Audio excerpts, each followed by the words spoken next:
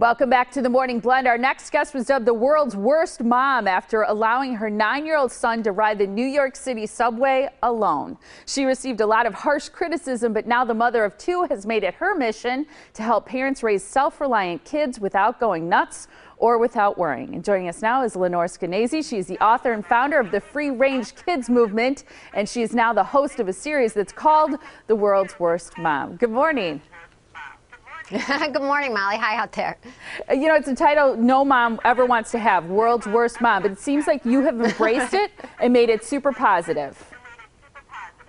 Yeah, I mean, first of all, I think most moms out there feel at some point they're the world's worst, or certainly America's worst, and that's okay. We can't do it all right, and we can't do it all perfectly, and we forget that that's okay. Kids can roll with a bunch of punches. They always have. There's so many helicopter parents out there. So many of us are worried. We're paranoid. We hear news reports about kids being abducted. We worry about grades and kids getting into college. We worry about them just even on the street. I mean, I remember somebody pulling over once when my 5-year-old was just walking around in the sidewalk in front of our house saying, "Where's her house? Where's her mom?" And I'm like, she's just right outside the house. Yeah, well, you know, this week there was this big story of the parents in Maryland who let their 10-year-old and walk home with their 6-year-old about a mile from the park, and they were picked up by the police. The police came to the family's home. CPS threatened to take their children away, all because we have this inflated idea that anytime kids do anything on their own, they're in terrible danger, which, thank God, isn't the case. And on World's Worst Mom, the show, I really take parents who are so worried for their kids, and I say, come on, let them go. Let them play in the park or climb a tree. And then they realize, like, what was I so worried about? It's not crazy. Like, you were not crazy to let your 5-year-old play in front of your house. That's good. So what are some of the first steps we can take, especially for people who hold on too tight? What can we do to let go a little bit and let our kids learn self-reliance? Well, I give a couple tips that I'll share with you. One is when you're at the bus stop with your kid and there are 4 other parents at the bus stop with their kids, say, hey, you know what, I'll watch them all, okay? I don't think this neighborhood is not so terrible. I don't worry about banshees. Let me do something neighborly. And so you're recreating sort of an old-fashioned idea of community. One mom watching all 5 kids. Another thing you might want to try is a day without your cell phone. When my son was 10, I got a frantic call from him one morning saying, Mom, Mom. I'm like, oh my God, what? He said, can I eat another piece of banana bread?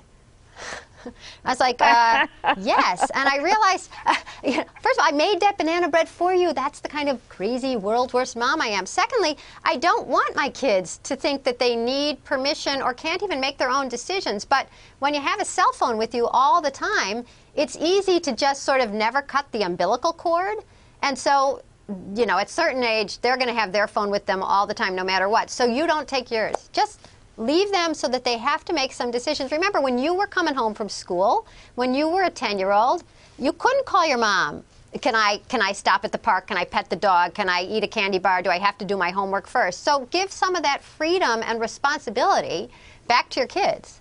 I read once in a saying, if you're overprotective, you teach your child to not trust his or her own abilities. I'm sure you'd agree with that. I really agree with that. And, you know, I think that the greatest gift my mom gave me was believing in me. You know, like, she really thought I could do anything, and I eventually took it to heart. And if you are doing everything with your kid or everything for your kid, you know, whether that's homework or taking them everywhere or being at every practice and then discussing it afterwards, what you're telling them is, yes, I love you, but I don't believe in you. I don't think you could do this without my input. I don't think you could do this safely if I wasn't here. And kids get that message. And so I'm not saying that parents are to blame for that. We live in a world that's hectoring us to be worried all the time. But kids get a message that the parents are the ones who are competent and good in the world, and they're just these, they're babies. Nobody.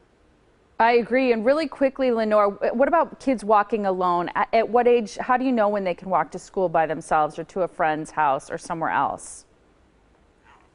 Well, first of all, I would never just throw them out without first teaching them, you know, how to cross the street safely and don't go off with anybody. But the rest of the world sends their kids to school starting at age 7, whether that's walking to school, taking the school bus, or taking a public bus.